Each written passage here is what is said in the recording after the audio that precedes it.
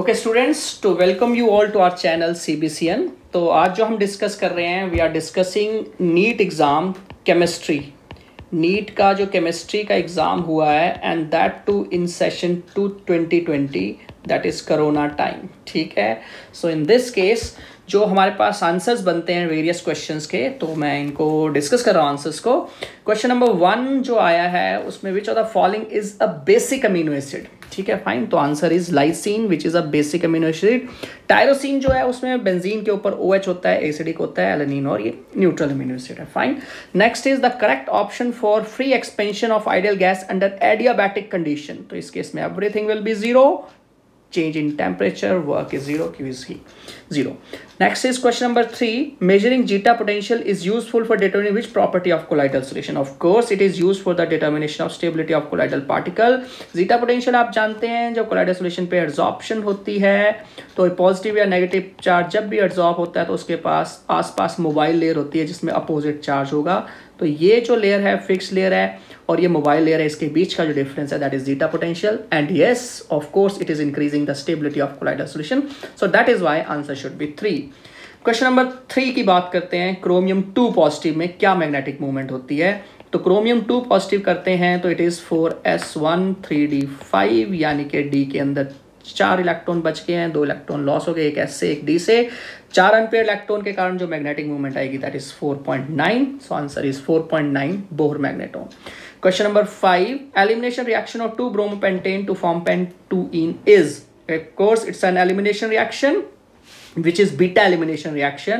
अगर आपके पास 2 ब्रोमोपेंटेन है तो इस केस में एलिमिनेशन के बाद it leads to the formation of this product which is elimination, beta elimination. This is alpha and this is beta. Beta hydrogen eliminate हो रहा है इसलिए डबल बॉन्ड सेंटर पे आ रहा है। So this is beta elimination भी correct है, dehydro halogenation भी करेक्ट है, और डिहाइड्रेशन नहीं है, इसमें OH नहीं लॉस होता है। तो answer is A, B, C and correct. So answer is first option which is correct answer. अब आती है नेक्स्ट बारी, question number 6। On electrolysis of dilute sulphuric acid which is platinum electrode, तो कौन सा प्रोडक्ट एनोड पे मिलेगा? ठीक है, फाइन। तो यस, ऑफ कोर्स एनोड पे हमारे पास कौन सा प्रोडक्ट मिलेगा इस केस में? हाइड्रोजन और ऑक्सीजन। यस, ऑक्सीजन जो है वो एनोड पे रिलीज होगी क्योंकि इस केस में डाइल्यूट सल्फ्यूरिक एसिड है, OH वाटर का ऑक्सीडाइज होगा and it will lead to the formation of O2 at anode. Second is the correct answer.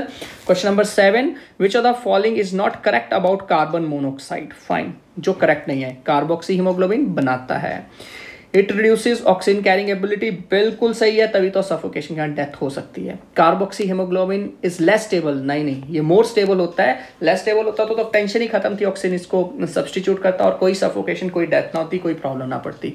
तो answer is third which is correct option for this question. Question 8 की बात करते हैं। तो sucrose on hydrolysis give, sucrose 2 चीजों का बना होता है, एक अल्फा डी ग्लूकोज और बीटा डी फ्रक्टोज। तो ऑब्वियसली हाइड्रोलिसिस के बाद it will lead to the formation of alpha D glucose and beta D fructose.